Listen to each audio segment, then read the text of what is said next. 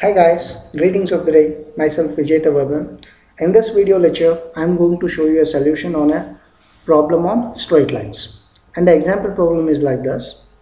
A line AB measuring 70 millimeter has its end A 15 mm in front of VP and 20 mm above HP, and another end B is 60 mm in front of VP and 50 mm above HP. Draw the projections of the line and find the inclination of the line with both the reference plane of projections. Now for which the data collection will be like this. The true length is 70 millimeter and locus of A dash and A is 20 and 15 respectively. Locus of B dash and B is 60 mm respectively. So make use of a line command with a thickness of 0.13. So one can draw an XY line, and then we are supposed to draw four different locuses. So two at the top, two at the bottom. So let me draw two locus at the top, and in the same fashion two locus at the bottom we are going to draw it.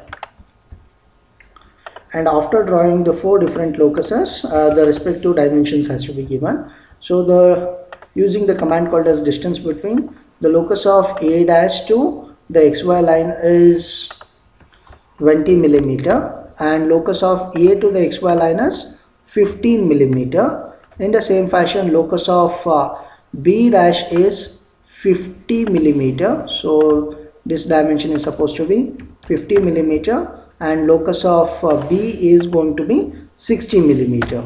So after doing these settings, make use of a line command with a thickness of 0.13. One has to draw a projector from locus of A dash to A.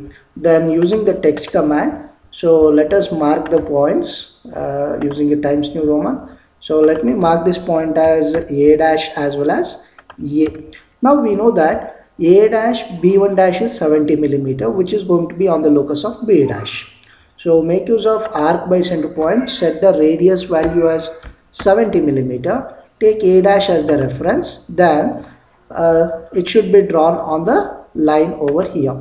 So this is going to be the position of true length. So using 0.35 mm thickness, one can draw the true length. So this true length is going to be marked as B1 dash. B1 dash. Next, in the same fashion, with the arc by center point command with the radius thickness as line thickness as 0.13, again setting the radius as 75, one can draw the position of B2 like this. Then using a line command with a thickness of 0.5 millimeter, 35 millimeter, one can get the position of B2 also. Then mark this point as B2. Then after getting B1 dash and B2, so using a line command, change the line thickness to 0.13, get the position of B1 on the locus of A, and then similarly get the B2 dash on the locus of A dash. Then using the text command, mark the respective points to avoid any confusions. So this will becomes B1 and this will become B2 dash. And B2 dash will be projected here as a B dash, and B1 is going to be projected as a B here. The respective points has been marked. Now using a arc by center point with 0.13 as a thickness, with A dash as center, with B2 as the radius, that is the front view line, draw an arc till it touches the locus of B dash. And in the same fashion, with A as the center, B1, that is nothing but the top view length as the radius, draw an arc till it touches the locus of B. Then after getting these points, one has to join the line like this. Okay, we have made some mistakes. What is a mistake? This radius is how much? 75. Oh, this is a mistake what we have done. This is not 75 millimeter. This is supposed to be 70 millimeter. Next, using this 70 millimeter, now one can just make a check, that is whether A dash, yes, A and B. Now one can check that it is properly matching the point. Now after doing these things, we can identify that the solution is correct. Earlier, while taking this dimension, by mistakenly we have taken a 75, now it has been corrected. That's why we got a different line. Now you can see it is a proper vertical line.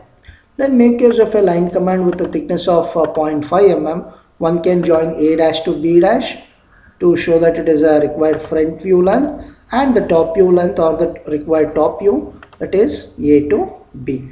By thus the problem solution is completed. Now what are the given dimensions in the question? We have to show that. What are the given dimensions? Go to the smart dimension. The given dimension is the true lengths, that is 70 here and 70 here. Both the things has to be shown. So 70 has been represented there. Then what are the things to be measured? We are supposed to measure the inclination of the line with both the reference plane. Draw the projections, find the inclination. Okay, what is that inclination? Go to the angle between, draw the projections of the line. So this is the projections of the line. Find the inclination. Let us measure all the inclinations. This is called as angle theta, and this is called as angle alpha, and this is called as angle phi, and finally this is called as angle beta. Next, using the text command, name or write all the angles. That is A is equal to, that is alpha is equal to 34 degree, and theta q is equal to 25 degree, and in the same fashion angle phi is given by f is equal to 40 degree, and angle beta is given by b is equal to 45 degree.